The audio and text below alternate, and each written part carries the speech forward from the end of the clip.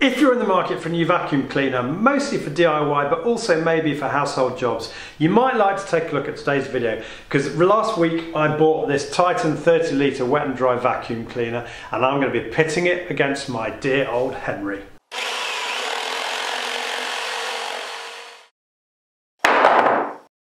Now, I'm a massive fan of Henry's. Generally speaking, I wouldn't buy any other vacuum. I've owned this Henry for 19 years now, and it's been brutally put to work over the years in my last house refurb, vacuuming up brick dust, Victorian soot, as well as being used as a day-to-day vacuum. It's pretty bulletproof for general household tasks, but the problem is when you're using it for DIY, the bags fill up pretty quickly, and this one here, you see, is actually only half full, but it's full of building rubble, and the vacuum very quickly starts to overheat, and I have to constantly pick it up and tip it to get the rubble to the back of the bag so that I can squeeze a little bit more dust into the bag. And for those of you that say, well, don't use a bag then, I'm not a big fan of that. I've seen a lot of builders on building sites that I work on using Henry's without the bag, and it massively shortens the life of the motor. And if I'm going to be honest, this has never been as powerful since I switched out the 1100 watt motor that died a couple of years ago with a 620 watt replacement. Now, I'm currently in the middle of refurbishing our bedroom, and I want to remove all this dust and rubble before insulating. So that's why I finally decided to take the leap to buy a vacuum which is more specifically designed for DIY stroke building tasks. So why Titan? Well, Titan's obviously a Screwfix own brand. I don't have any affiliation to Screwfix. This video obviously isn't paid for or sponsored, but you might have seen my recent SDS drill video. But I just think with Titan you get so much tool for your money. In the range you've got 4 different sizes. You've got the 16 litre, the 20 litre, the 30 litre and the 40 litre, ranging from $34.99 up to $74.99 as you can see here. I've decided to plump for the 30 litre because I think it will have plenty of capacity with 25 litres of dry as opposed to 19 litres of wet, whilst being still portable. And you get a whopping 1400 watts of power compared to your typical Henry, which has 620. So the first thing you notice is how it dwarfs my tiny little 9 litre Henry. You've got a little bit of work to do out of the box, screwing on the side handles and putting the little wheels on. And other than that, the vacuum's ready to go. In terms of build quality, I would say this is a no frills but functional product. Metal tank compared to the plastic base of the Henry, which is actually no bad thing because my old Henry has a split in its base that I've had to just improvise with a piece of duct tape. But I've got to say there's something very no nonsense about it, which you'd sort of expect for a vacuum cleaner that costs just 54 quid. When compared with your typical Henry, which is going to set you back about 135 quid. Lifting off the top, it's more like a sort of kitchen bin than a vacuum. And I was struck by the fact that you've got this massive air filter, which was a bit of a shame initially in terms of taking away some of the capacity that you would otherwise have inside the vacuum. But the 25 litre capacity is nearly 3 times that of my Henry, which is all the more obvious when you compare the paper bag that comes supplied with the pneumatic Henry equivalent.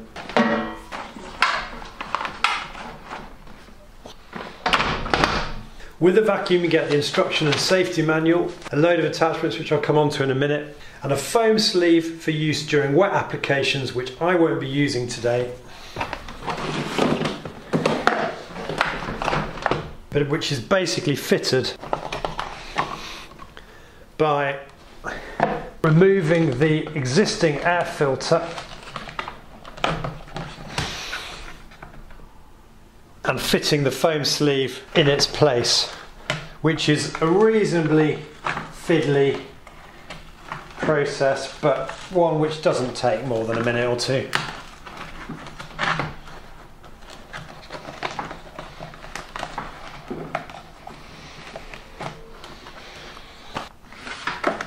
The motor section is fixed down to the tank using these plastic clips, and I've got to say when the clips are in place there is a bit of a disconcerting wobble or looseness between the motor and the cylinder base, but to be fair, this disappears when you switch the motor on.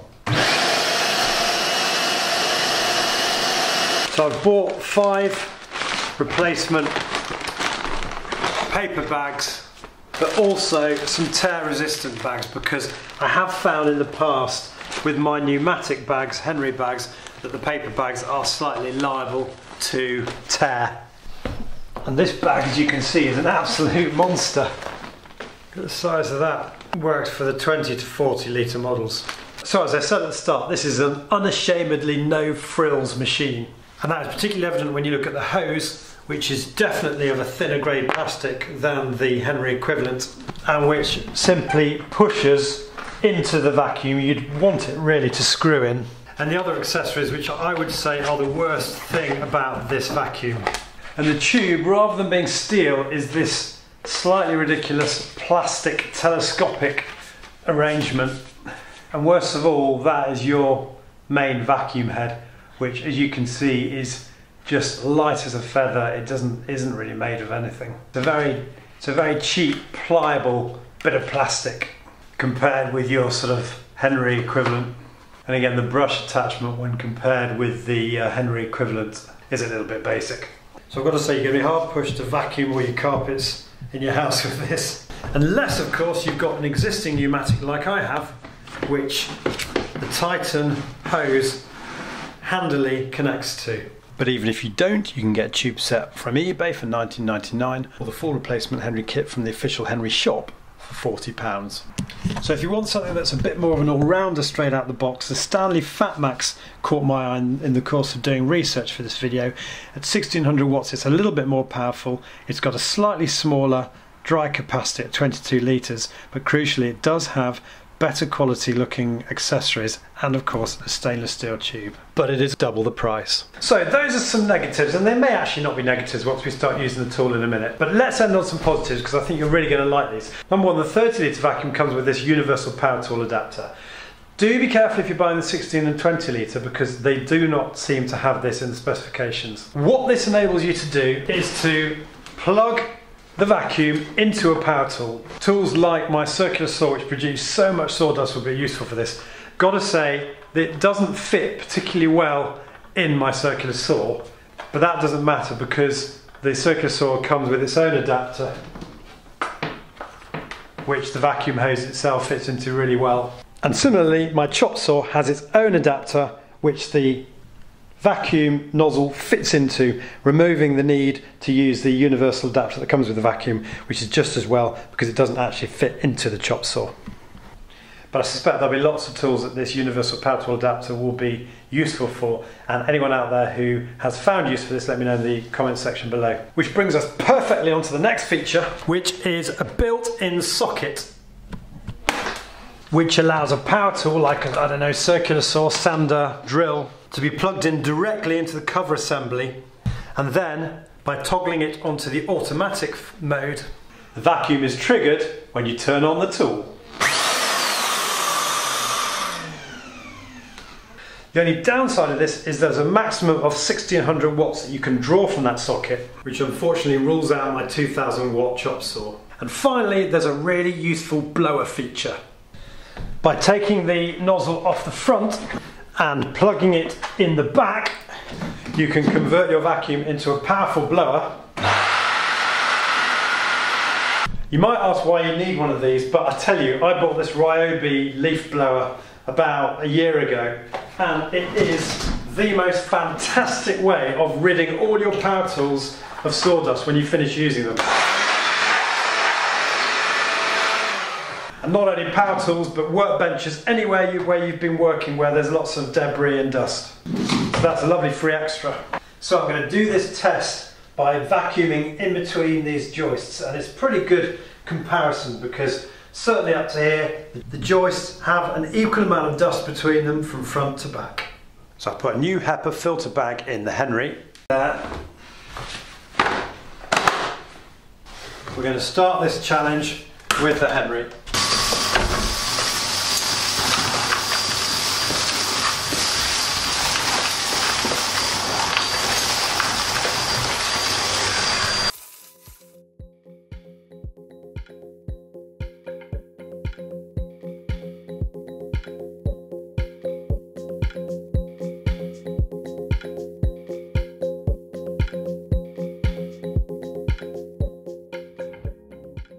Could continue, but this bag is pretty much full now.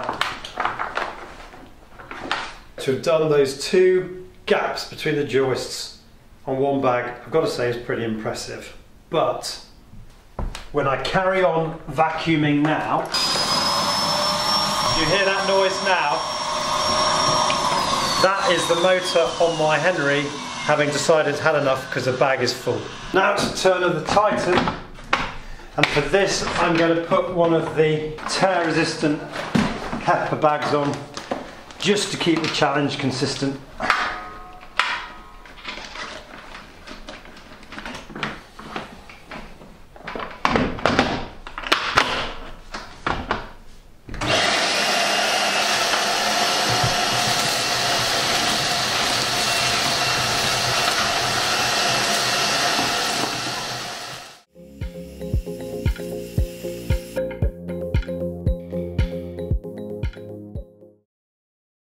Okay, this is the first issue. These telescopic tubes are getting clogged up because they're so narrow.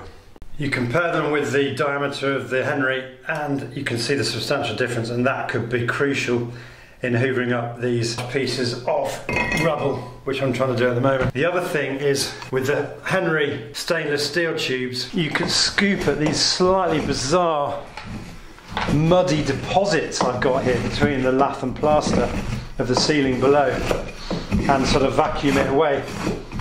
Whereas the problem with having an all plastic component like this is you just don't really want to, you don't feel comfortable doing that because you're obviously going to be massively knackering the plastic. And of course I couldn't get between the joists with the light plastic head, so I'm going to have to unblock this.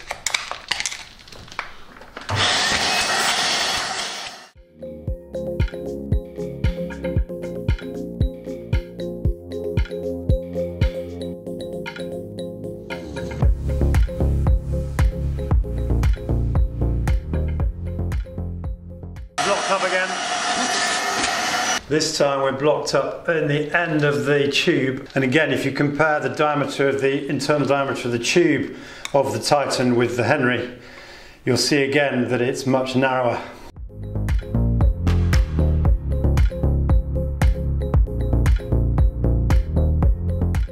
More blockages inside the tube, I'm afraid.